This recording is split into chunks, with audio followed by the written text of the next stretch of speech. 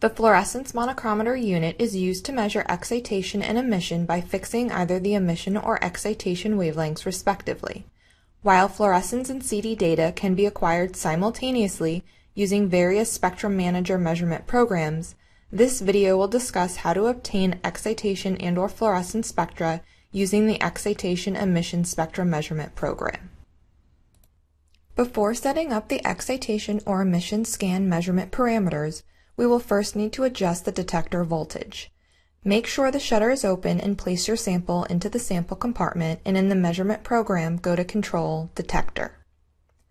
Detector 1 tab corresponds to the PMT, while the Detector 2 tab is for the fluorescence monochromator detector.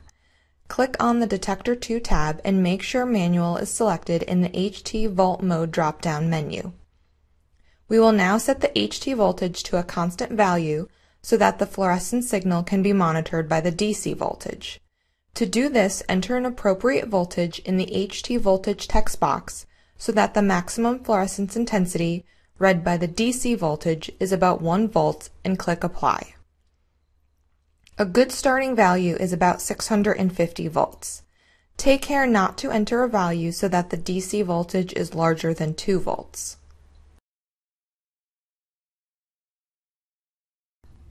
Once the detector voltage is optimized, the measurement parameters can be set up. To do this, select the parameter icon in the menu bar or click Measure Parameters. In the parameter menu box, the first tab selected will be General.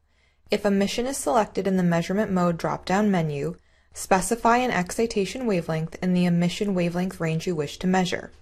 If you don't know the wavelength your sample excites at, measure the sample's absorption or excitation spectrum and use the wavelength of the absorption maxima.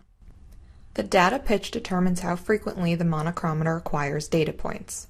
Since fluorescence peaks are typically broad, a 1 nanometer data pitch is a good starting point. The DIT is the digital integration time or the response time. The DIT specifies the amount of time the detector collects photons before transferring the charge to the A&D converter for signal processing. The longer the integration time, the better the signal to noise.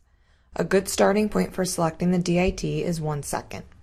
While the bandwidth on the emission monochromator is fixed at 10 nanometers, the excitation bandwidth can be changed. The bandwidth determines how much light reaches the sample. The smaller the bandwidth, the less light throughput and the lower the signal to noise, but you can achieve better peak resolution. To measure the excitation spectrum, select Excitation in the Measurement Mode drop-down menu. Since the excitation spectrum is measured using the CD's monochromator, the scan mode and speed must be specified. The continuous scan acquires a signal at each wavelength while moving across the desired wavelength range. Step scan stops the monochromator at each wavelength to obtain a data point. The scanning speed is the speed at which the data is collected. The Control tab allows you to select whether to open and close the shutter automatically. The Information tab allows you to populate the desired fields, such as sample name, concentration, and solvent. These comments can also be displayed in the Comments dialog box before the sample measurement. All information provided here can later be viewed in the Information tab and Spectra Analysis for each spectrum. In the Data tab, you can select whether to automatically save your data, as well as to specify which folder to save it to in the format the file is saved as. Saved data can be sent directly to Spectra Analysis once the measurement is finished. You can also choose to save your measurement parameters as well as open previously saved parameter files. Select OK to save these parameters. To begin the measurement, select the sample measurement icon or go to Measure Sample Measurement.